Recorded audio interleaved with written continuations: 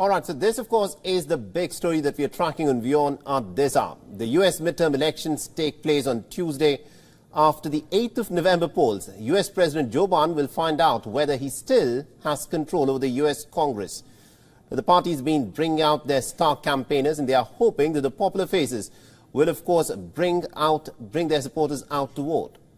On Sunday, Joe Biden once again emphasized that democracy itself was on the line in these midterm elections. Listen to what he had to say. Election isn't a referendum, it's a choice. Democracy is literally on the ballot. I've been making this case since I ran. You know, there are more than 300 Republican candidates for state, local, and federal office who are election deniers, who say that I did not win the election, even though the hundreds of attempts to challenge that have all failed, even in Republican courts. The day before that, Joe Biden was joined by former President Barack Obama. Obama is still one of the most popular Democrat faces. He's reiterated Biden's warning, and he said that it is important that people across America, in fact, come out and vote for the right candidates.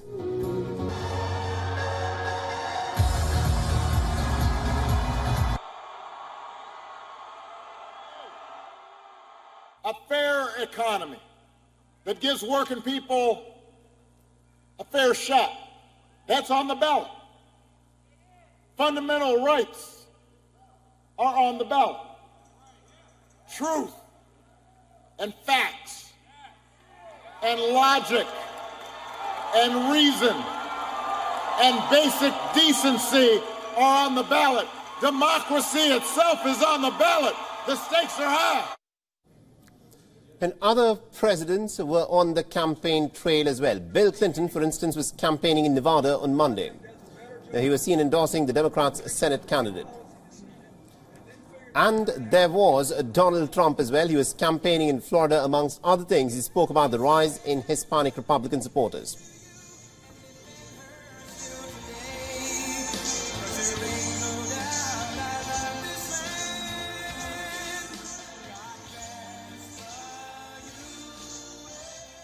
Even the crazy New York Times today had a big piece about Hispanics coming to the Republican Party. And a lot of people say it's the Trump Party that they're coming to. I'm saying let it be the Republican Party. But you do like me. I know that. You do like me.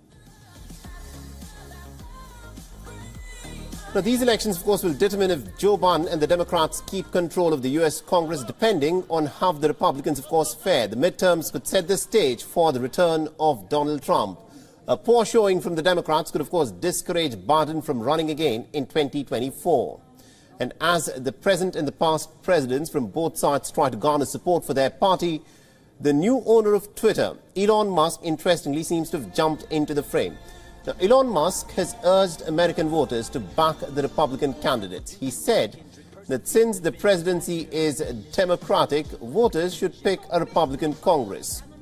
So the stage is now set, and in a matter of few hours, once the ballots are cast, there could be a shift in American politics. But which way will the Americans vote is still, of course, a big question.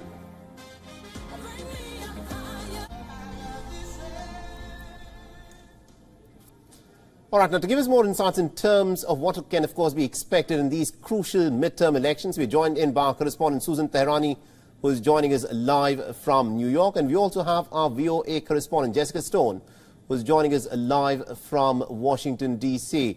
Now, Susan, let me, in fact, begin by asking you this with respect to the latest development that has happened, where the world's richest man and also the man who's now got control of Twitter, Elon Musk, seems to be backing the Republican candidates. What more information do we have on this?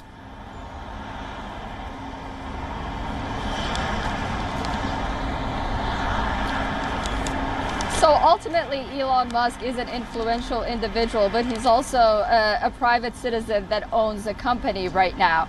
And he's made no secret about, which way he has swayed in recent months, even on Twitter and social media.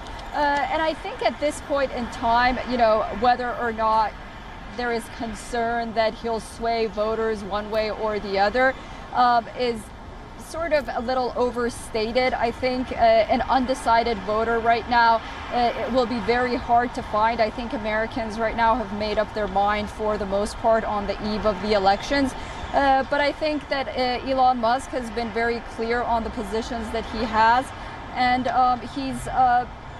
he's decided to take the route that he wants, just like anyone else. Stay on with us. Meanwhile, we've still got Jessica Stone with us, and she's, of course, joining us from Washington, D.C. Jessica, this, of course, is a very crucial election, and Joe Biden, in his address, said that nothing less than the American ballot system, American democracy, is on the line when voters, of course, go into those polling stages to elect their candidates in these midterm elections. The question that I want to ask you is, history shows that no sitting American president has been able to win in the midterm elections. Can Joe Biden go against this tide? It's very unlikely that he will break that. His approval ratings are quite low. They're in the 40s, as most of the presidents who lost seats in the House and the Senate show throughout history. The one exception recently being George W. Bush in one of the re-elections, the midterms during his presidency, and that has a lot to do with the way that the country came together after 9/11. But look, the polls are showing, and keep in mind we have about 40 million votes already cast in early voting.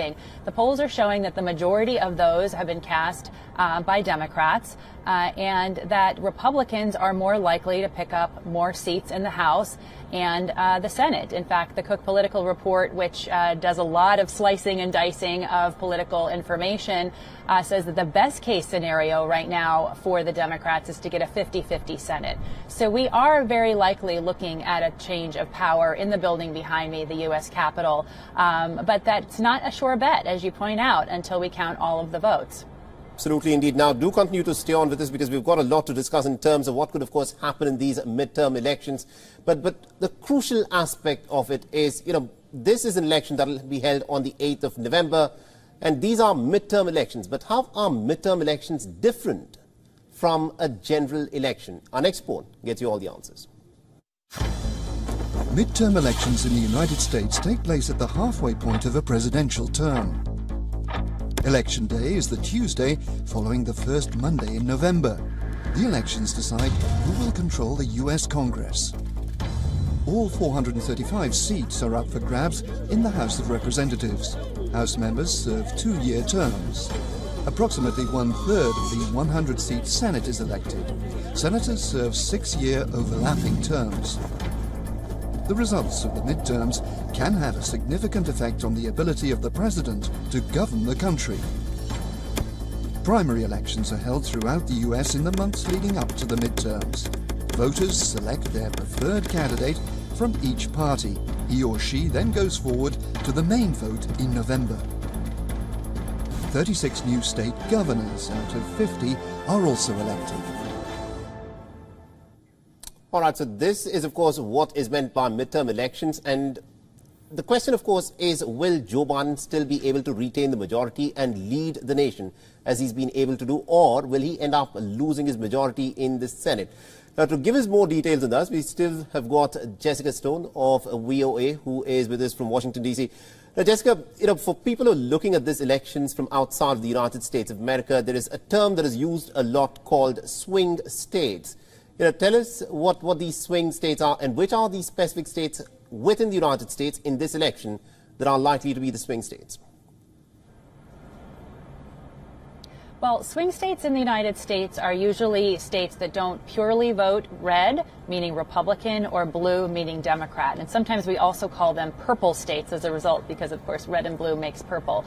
And they're also very influential in the presidential race when it comes to the size of the electoral votes that they command. But in a midterm election, we don't have electoral college votes. What we have are the popular vote and the people that are going to the polls in order to elect senators, members of Congress, and governors. And in this election, we are closely watching Ohio, Pennsylvania, very close race there between two Senate candidates that are vying for a retired Republican's seat.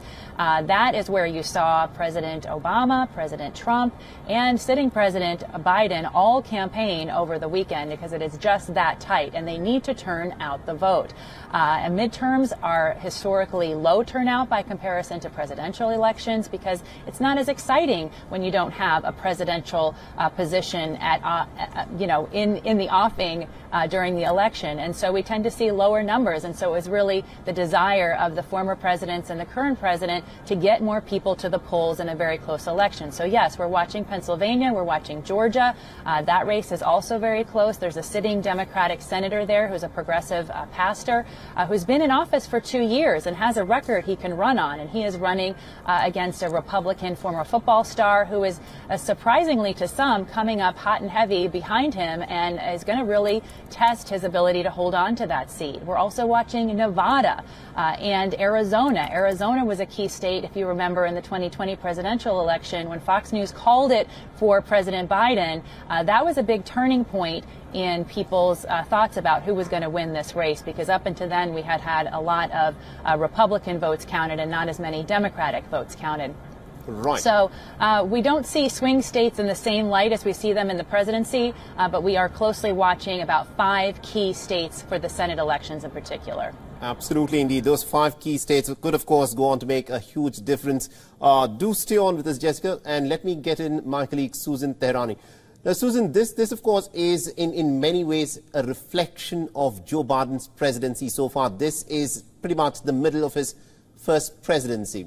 And, you know, the question that a lot of people within America are asking is, has Joe Biden been able to improve their lives? Because in the aftermath of the Russian invasion of Ukraine, the big issue, of course, has been the cost of living crisis. And this is something that people in America have also been dealing with. Has Joe Biden been able to address the cost of living crisis for the Americans well enough for the American people to back him in this midterm election?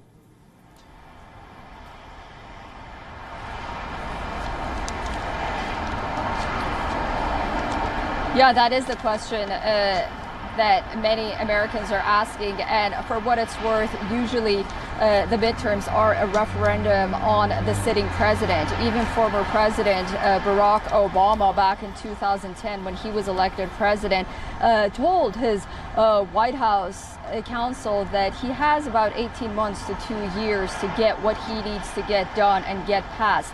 After that, he will most likely lose that excitement from the American people. Now, Joe Biden is no Barack Obama. He's not as popular. His numbers aren't as popular. And we're really sitting and seeing in America right now where many believe is on a brink of a recession. People are dealing with kitchen table issues. And when they go to the grocery store, they're scrambling for change.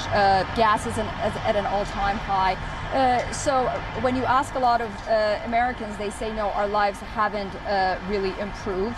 And on the other hand, you know, others are wondering whether or not, you know, the Republicans have a better plan or not. But at this point in time, they don't believe that the Democrats are the party that they hoped would, first of all, bring the country together, what President Biden had hoped. I mean, his speeches have been extremely divisive in recent weeks and months, if you may want to argue.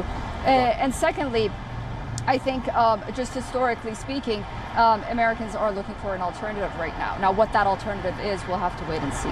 Absolutely, indeed. Very interesting that Americans are looking for an alternative, but do the American people actually have an alternative in front of them? Jessica, let me bring you in on this. Now, one of the individuals who's been very active in campaigning during these midterm elections has been the former American President Donald Trump. It is not very clear whether he will be running for the presidency again in 2024, but this is a crucial election for him as well, because if the candidates that have been backed by Donald Trump were to do really well, then that would mean that the position of Donald Trump to run for the presidency again from the Republican Party strengthens pretty dramatically, doesn't it?